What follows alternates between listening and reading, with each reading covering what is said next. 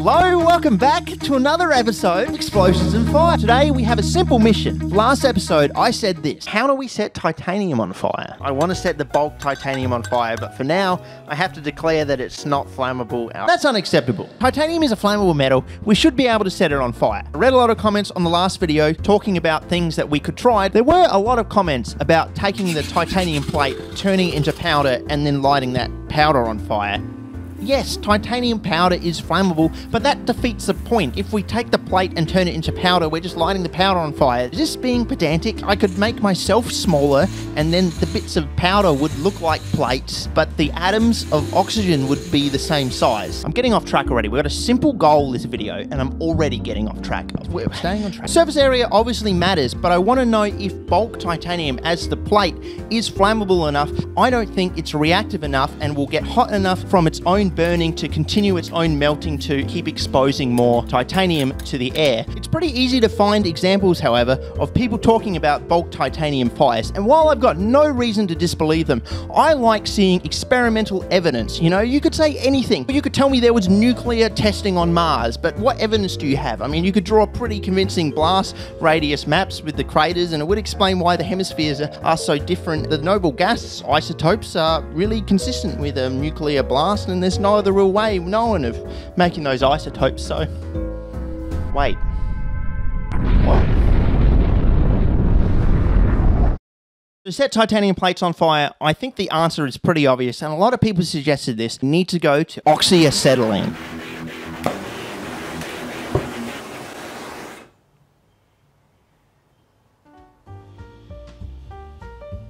Acetylene is an incredibly energy-dense gas because it's got this carbon-carbon triple bond in it. So when you react it with oxygen, you can reach incredibly high flame temperatures of over 3,000 degrees, which is hotter than hydrogen or any propane or MAP gas. It's way hotter than that. It's one of the hottest flame temperatures you can reach.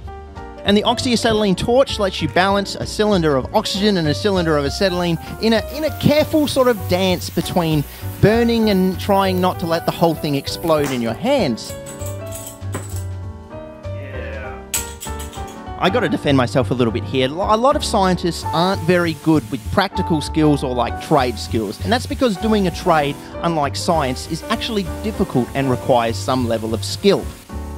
With enough oxyacetylene practice, I begin to approach the skill level of a 14-year-old on his very first apprenticeship, which is good enough for me. And honestly, once you get over most of the fear of it, it starts to become pretty fun, you know, to cut through metals. I can cut through this bloody pair of scissors. Yeah. Actually, can we experimentally verify the flame temperature? I think we can. So the first metal we have here is molybdenum, which melts at 2,620 degrees. And we pretty easily melt it. I mean, we're obviously going to oxidize these metals here because we're throwing oxygen at them at thousands of degrees. So they're going to do some weird chemistry here. But you can see we've definitely melted the molybdenum. And the next metal we have here is tantalum, which has a melting point of pretty much exactly 3,000 degrees. So if we can melt that, we've managed to get a flame temperature of over 3,000 degrees. And once again, even though the metal is not very reactive, we did oxidize it a little, and we did manage to melt it as well. So our flame temperature is above 3,000 degrees. And the last metal we have here is tungsten, which has a melting point of 3,410 degrees. So we shouldn't be able to melt it, and if we pump so much heat into it, we see it slump a little. Maybe it starts to oxidize and evaporate. Well, I mean, it's definitely oxidizing, but we don't seem to be able to melt. So we know our flame temperature is somewhere between 3,000 degrees Celsius and 3,400 degrees Celsius, which is fairly consistent with what we see online in reports of about 3,200 degrees. And we can melt pretty much every metal on Earth except tungsten and a few others. So it is nice to have experimental verification of that. Who's launching the nukes? There was no one on Mars. There was no one on Mars. So our flame is definitely hot enough to melt the titanium at 1,600 degrees. But does it burn? Well, let's hit the thin foil with it, and I mean, yeah, it does burn. I mean, the foil doesn't really get consumed and it takes a little while, but man, those sparks are pretty bloody bright, and they would definitely start a fire elsewhere if there was some flammable stuff lying around. Under the slow-mo, we see these small bits of titanium are melting, burning off, and just sort of exploding in the air. I guess they just get very hot and the oxygen reacts with them, and at some point they just burst, but it's really great seeing it in slow-mo, this really sudden sort of, I guess it's an explosion of these little bits of titanium. I like how they really float in the air, kind of just drift around a little bit until they blow up. That's fantastic. But what about the thick plate of titanium? Can we set that on fire? Well, it takes a little while because these plates are like 100 grams, so it can dissipate a lot of heat, but eventually we do generate, once again, a huge shower of sparks, which is definitely able to set fire elsewhere if there was anything else flammable lying around.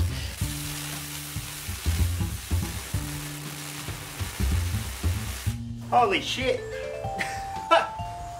Fuck, that was bright. Whoa. Sheesh. As an aside, I want to talk about how cool these acetylene bottles are, because you can't compress acetylene because it can explosively polymerize and it's not safe to transport like a normal gas. So what gets done is the acetylene gets dissolved in acetone, and it's a special cylinder. When you open the cylinder, the acetylene bubbles out of the acetone, and that's how you can safely transport it. And it means that Australia has no way of recycling these bottles because they have to be specially recycled. So what's been happening for the last couple of decades is all the gas companies, when these bottles get out of service, have just been stockpiling them because they can't throw them out. It's illegal to dump them. It's not economical to ship them overseas. The other day, they dug up tens of thousands of acetylene bottles that have been illegally dumped. There has been a new company recently that have set up to try and recycle these acetylene bottles. In the meantime, we're just still using acetylene bottles and there's no mechanism to get rid of them.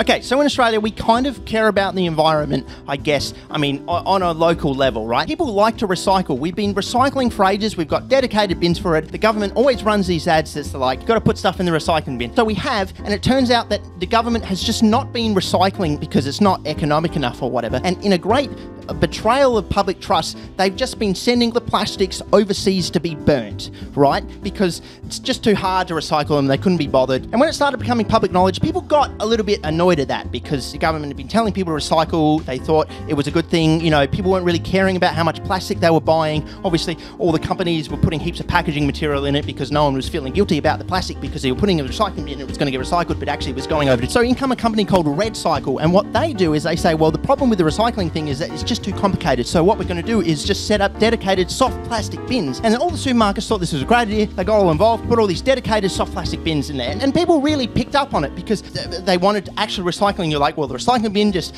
gets dumped elsewhere. But if I separate all my soft plastics and put it in the soft plastic bin, they'll be doing something with it. And then it turned out, after they put bins in every single supermarket around here, Red Cycle weren't actually recycling it. They were just stockpiling it in a warehouse. And then the warehouse burnt down and it became public knowledge that they weren't even trying to recycle it. They were just stockpiling it for no reason. And in response, the government just allowed plastics to be exported overseas to be burnt again. How did Mars have nuclear weapons thousands of years ago, and in the current year, Australia can't even recycle polyethylene? But what if we put some oxidizer on the titanium? We've got a thick plate of titanium, we'll put a whole load of potassium nitrate on there, and then we'll put on a thin plate of titanium, and we'll begin to torch that again with the oxyacetylene torch. Once again, it doesn't really sustain its own burning once the torch has been removed. It obviously glows very bright, extremely bright, impossible to look at without glasses, and even then it still kind of hurts a little. As soon as we remove the flame, it doesn't keep burning, so it doesn't really seem that flammable, and doesn't seem like the oxidizing agent in potassium nitrate is really fueling that fire very good.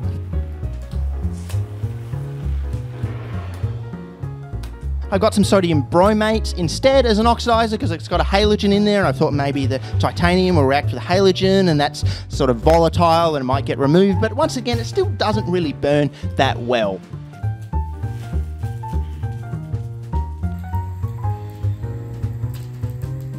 I don't know, it's a flammable metal, but it's not that flammable, and once again we really have to compare it to magnesium. Here, we once again put some oxidizer down, and we've got a plate of magnesium, and we're going to be hitting it with the oxyacetylene torch, just for reference of what a really flammable metal does actually look like. And,